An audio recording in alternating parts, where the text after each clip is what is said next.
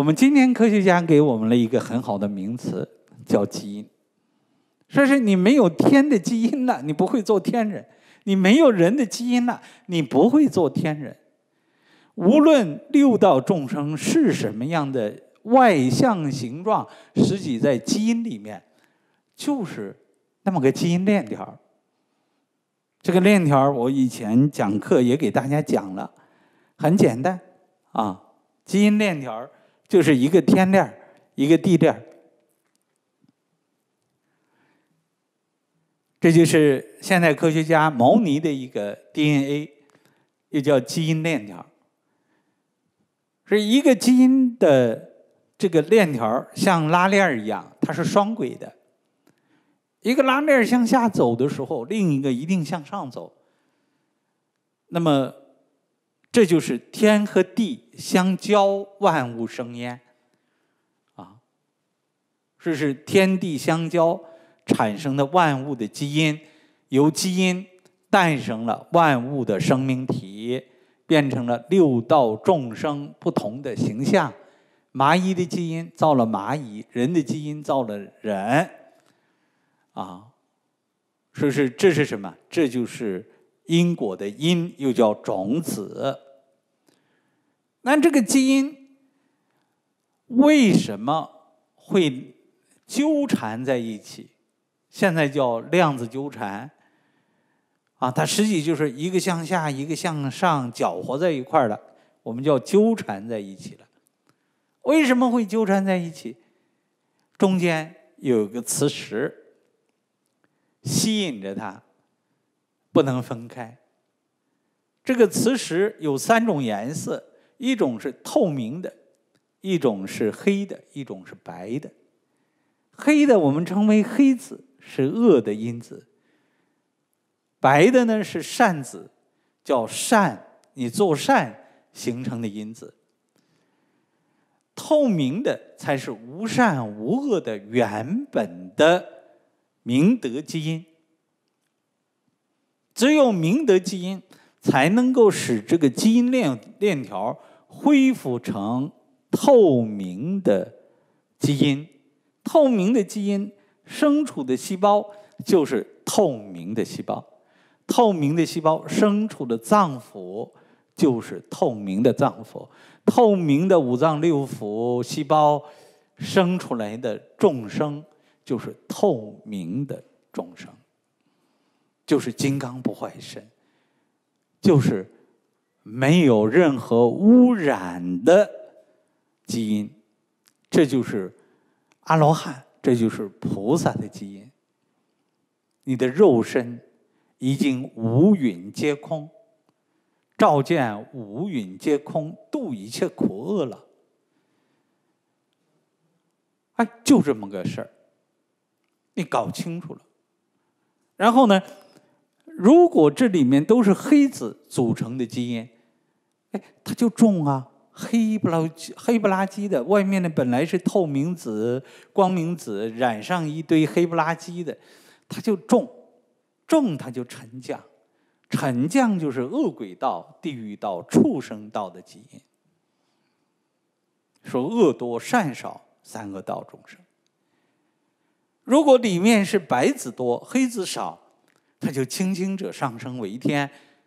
但是它因为不透明，所以它还在里面滚，所以它在6道中，它就上升做天人阿修罗道，变成他们的种子。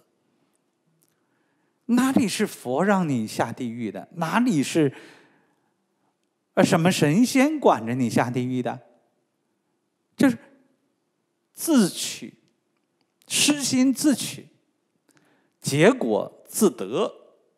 叫公修功德，婆修婆德，叫不修不得。这是你自己自造因，得如是果啊！所以大家要懂得这个基因的这个发现，它进步了，但是离我们玄学师徒传承讲基因，它差远去了。他哪里知道里面有黑子、白子、透明子啊？他讲不清楚。哪一个基因异变、基因突变、基因什么东西啊？癌症细胞是由癌症细胞基因生成的，是不是？密码形成的，怎么形成的？拉链儿，你这一拉，整个拉上去了，中间断一抠，慢慢拉还可以拉上，断2抠，慢慢拉还可以拉上。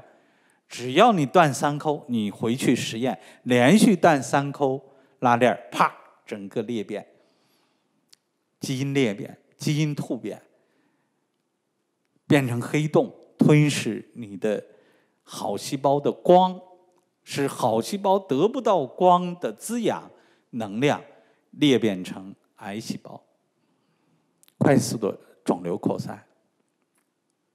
这就是真正的慢性病、恶性病，这个癌症，这个人类天敌的原因。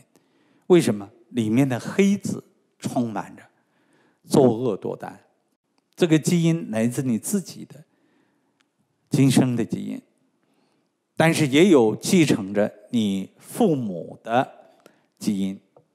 我们每一个人身上有一半的基因来自父亲，有一半的基因来自母亲。说是父母的基因会遗传给你，这就是父母的业债和善和恶会传递给你，通过基因给传递给你。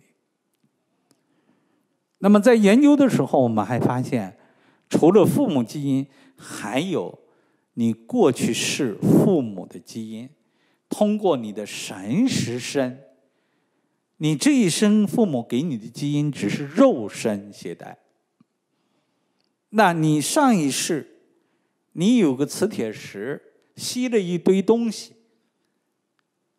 这个按照物质不灭、能量守恒定律，你一定会带到今生，除非你不承认有前辈子。如果有前辈子，一定会带来。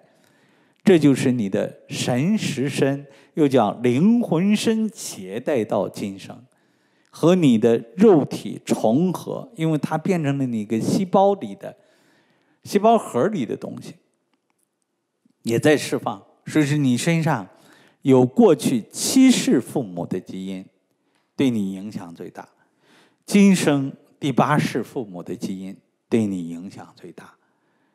还有你这8世里面制造的因果，变成的黑白子和复原的透明子，影响着你今生的事情的顺利和不顺利，身体的健康和不健康。说是今天科学家只研究你父母给你的基因，不研究你爷爷奶奶、外公外婆给你的基因。那么我们有传承的玄学，直接研究到什么地方呢？你今生父母的9族，父母有父母，父母的父母还有父母，往上翻9族。为什么翻9族啊？我们在研究，今生我们在教学，边教学边研究的时候，我们证实基因的这个传代，它是次方级的传代。就是说，从你9族第一组传下的东西来，到你第2组是2次方的这个倍数，到3组的时候是3的3次方，就变成9倍了。到第4组的时候就变成4、4、16倍了。9族到我们这是99多少？81倍。是个善变成了一座善的山，是个恶变成了一座恶的大山。说是中国，我们马上要到清明节了。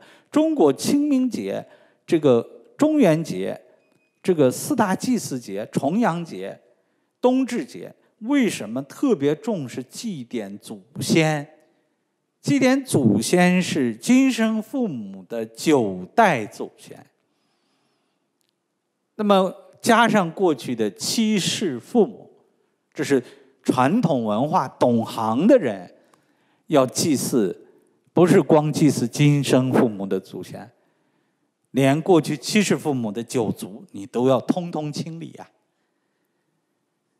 我们这个带队去了咱地球上最长的一条龙的龙脉，啊，那东北龙，啊，也不是最长，实际还有更长的，只是说它很明显。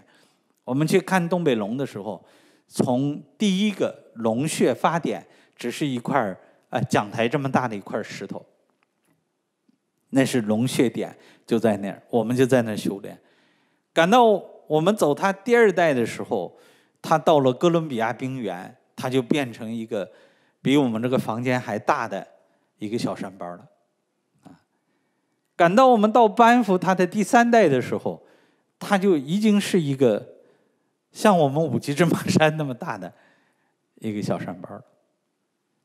最后到9族传到这个温哥华的时候，已经变成方圆100英里的一座巨型山脉了，就是叫松鸡山。这是我们带着这些学员去砍鱼，砍鱼就是古代的风水学，就是大地龙脉的风水，不是光你家的那点风水，啊，这是大的风水，让大众去看，震撼，很多人信了。那么实际上龙脉是这样的，9的时候的9次方，它的这个基数是这样。我们的业力呢，一样的。所以为什么中国古代特别重视孝道？这个孝道不是为了你祖先好，这个孝道是为了你自己好。也就是你在9代祖上飞走了一个小黑点的业力，你这里飞了一个什么走了？飞了一个山走了。说是不是不可以一生成佛的？你要从9族那儿开始修。所以说我们为什么我们立的牌，父母4姓，列祖列宗，啊，每次我们都是为9族消业，实际上是希望你这一生花50块也好，100块乃至1000块，你做的那点功德，你不要留，你给你的9族第1族，让他的那个业债大量的飞走，那飞走一点，你这就走了一座山，再飞走一点，你又走了一座山。